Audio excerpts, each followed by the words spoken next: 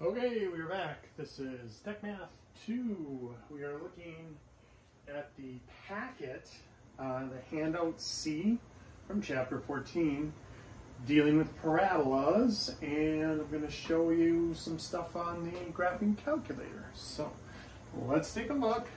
Parabolas are second-degree equations create a parabola. It looks sort of like a curved, I don't want to say a U because it's got a point where it's no longer increasing and no longer decreasing. So it actually comes to a point. So it's not like exactly like a U, and it's getting infinitely wider as we go. What's kind of cool about it is there's a focal point on every parabola. There's a directrix and a focal point, meaning this is sort of how, in the real world, how your satellite dish gets, it's parabolic in shape, meaning it goes, the waves come in and hit that curve, and all of them are concentrated to that little ball in the, near the center that, it's on a little stick. And so that's how satellite dishes work. It's also how flashlights work in reverse. You put a bulb right here in a parabolic dish and it directs the light. That's the difference between a flashlight where you can point it at things and like a lantern where you just have to hold it up and get it close to what you want to look at. The curve directs the light. Also, how your mirror that magnifies works and all of that kind of stuff. All right, so parabolas, second degree equations, are, you find these a lot in nature. Not only for the curves and things like that that we use for satellites and lights and things like that, but also that's how things fall back to Earth with no wind resistance, where if something gets launched, it goes up and comes back down in the same direction. And so that's parabolic in shape. So there are lots and lots and lots of applications for parabolas. So we're not going to be really heavy in the applications here.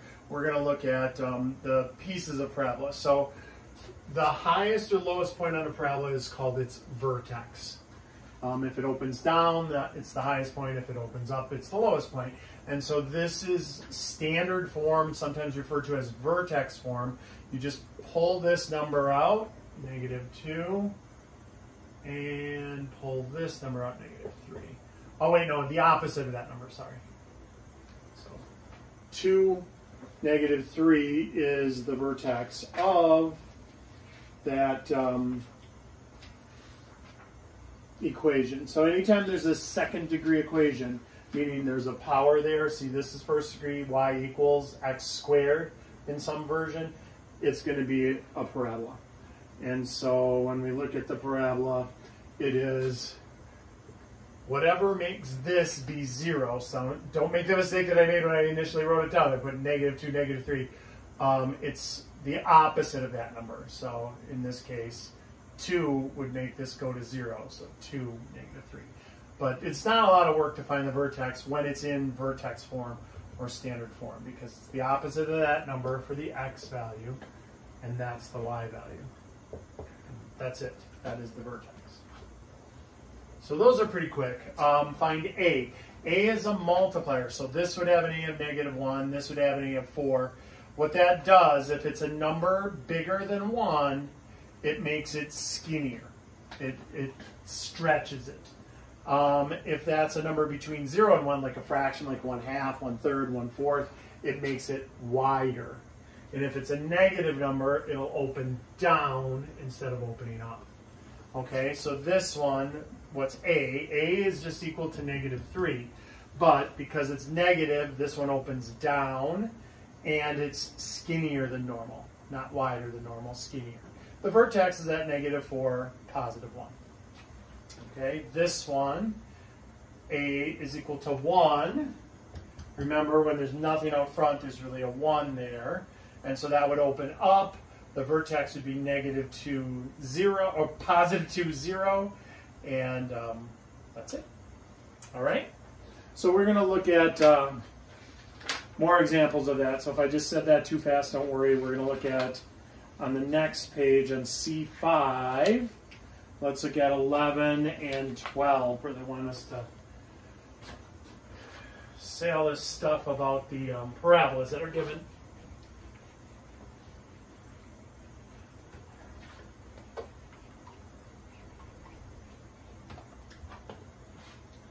All right, so number 11.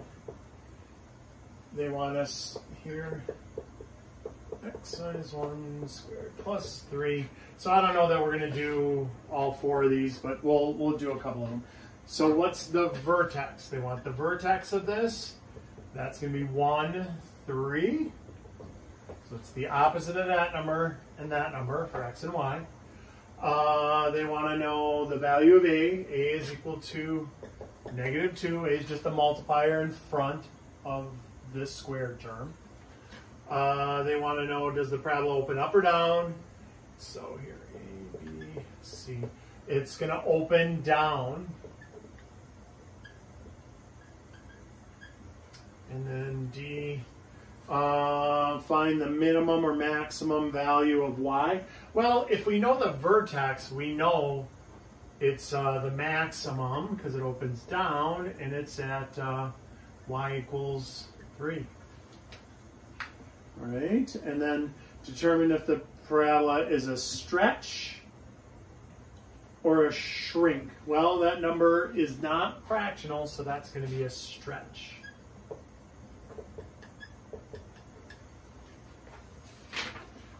And let's double check number 11.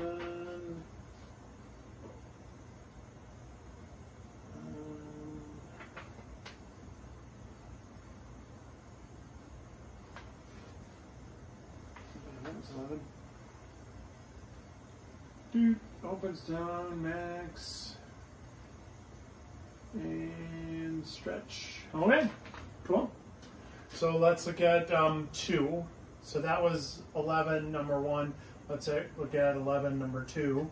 They've got y equals 1/4 x plus 5, quantity squared minus 2.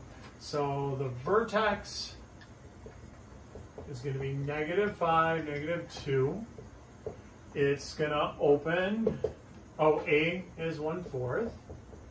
That's going to open up.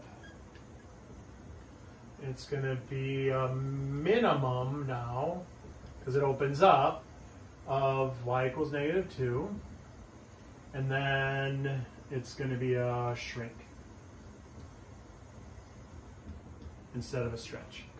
So now look, if we wanted to sketch these with this information, we could get a sketch going. If we know the vertex is 1, 1, 2, 3, we know it's skinnier and it opens down. You kind of draw a skinnier vertex, or a skinnier graph. This one, vertex is 1, 2, 3, 4, 5, -2, just a sketch. So I'm not really looking at where it intercepts the x and the y axis and all that. It opens up and it's wider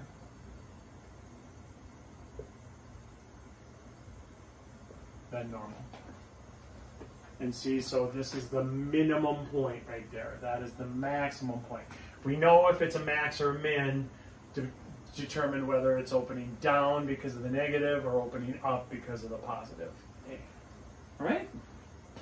Let's do a couple on number 12. So, rag hit the ground.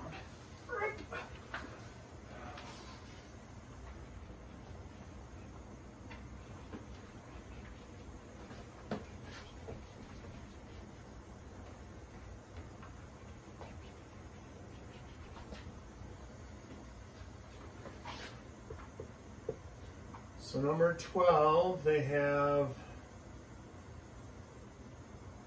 y equals x squared minus x minus 6. And they want us to find an appropriate range or window, find the max or min of y, find the vertex, find the x-intercepts, find the y-intercepts. So they want us to do all of that for this graph. So It's not in standard form or vertex form. So we're going to have to, there is an algebraic process to making it into that. That was the completing the square, but we are not going to cover that in here. We've got these calculators. Let's make the calculator do the work for us. So we're going to put in x to the second power. You just hit the little square. Don't do that. Minus x minus 6. And for right now, we'll do a standard window. So standard window is 10 by 10. So it asks, the first thing it asks is what window, find an appropriate range for X and Y. Well, in this case, it would just be a standard viewing window, -10 to 10. And the way you do that is you hit zoom, and then you go down to where it says standard, and then you hit enter. All right, and that gives you a -10 to 10. Now, how do we know if it's good view? Well, you should be able to see the lowest point where it crosses the x-axis, where it crosses the y-axis. So we can see all that right here. Okay, so now let's say we want to find, let me grab the paper so I can see what they want us to all find. Find the minimum value for y. So to find the minimum, that's the vertex. That's basically going to be the vertex. So what you do is you do second and then trace. That's this button. That's calculate. And now we want a minimum. So go down to minimum. That's the third one down. And then you hit enter. And now you have to play a little game. It's the left boundary and the right boundary. So you go, make sure you're on the left side of the 0, which we are by just right or left clicking these buttons. So I clicked a few to the left, I hit enter. That is the left boundary. Now it says right bound. So we click the little button until we're on the other side of the lowest point. So see how we're on the other side of the lowest point, and then we hit enter. And now it's only looking for a minimum value in that range that I just gave it. So I gave it a range for the x values from there to there. It says take a guess. This one you can play along if you want to. You can click it to where you looks like it's on the bottom and then hit enter, or you could just hit enter. And then it tells you exactly what we got here. What do we have? It says 0.50000 and y is -6.25. So I'm going to round the x. So it said, what was the range? We used -10 to 10 for both x and y for the range in the domain. We found the minimum was y equals -6.25. That is, we did find the vertex is 0.5 comma -6.25. But, you know, in that we found the minimum. Oh, that's number 3 actually. So they wanted us to find the vertex. So when we find the minimum, you also find the vertex. And you do them both at the same time. We just want the y value for the minimum part. Then it says find the x-intercepts and find the y-intercept. So to find the x-intercepts, that's also a little bit of work. I mean, we're going to make the calculator do it, but you got to hit a lot of buttons. Let me show you. So to make the calculator find out where it crosses the x-axis, right there and right there, what we're going to do is we're going to calculate a 0. So that was the second one down. We hit second and then trace and then calculate a 0. And again, it wants boundaries. So you have to click it, left button here, until it's above the x-axis, like above. And then hit enter. And then you have to click it so it is below the x-axis. And then hit enter. And now we gave it a range. Look for a 0 from this range on the x-axis. And it says take a guess. This time I'm not going to play. I'm just going to hit enter. And then it tells us -2, 0. So that's one of the x-intercepts, is -2, 0. Now we have to find the other. So we do second, calculate, go down to 0, you hit enter. And this time we want to right click it until it is below the x-axis, hit enter. And so it sets it, and then right click it until it is above the x-axis and hit enter, and then just hit enter again.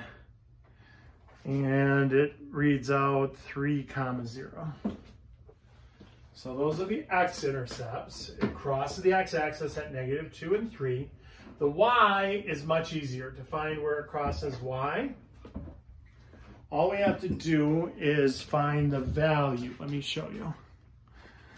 So this one, we don't need all this right left boundary stuff. We just go calculate a value. When x is 0, what is y? So you just hit enter, and then it clicks it. When x is 0, y is -6.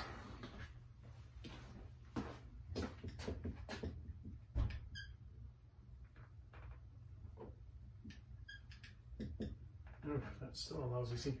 So 0, -6. So there we go. So it's a lot easier to find all this stuff when this is in vertex form.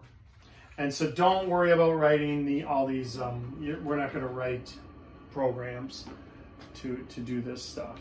All right? So that is it for Handout C.